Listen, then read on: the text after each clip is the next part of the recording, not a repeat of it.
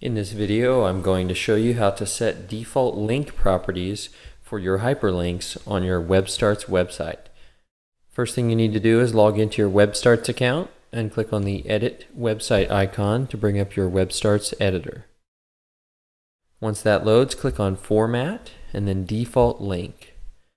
Properties that come up will be link color, rollover color, and then underline for each one of those. And you'll have a sample text preview right here. So this means that all of the hyperlinks on my page that I set from now on, I want them to be black in color with no underline. But when they are rolled over, I want them to turn gray and then have an underline. And that's exactly what you'll see down here in the sample text preview.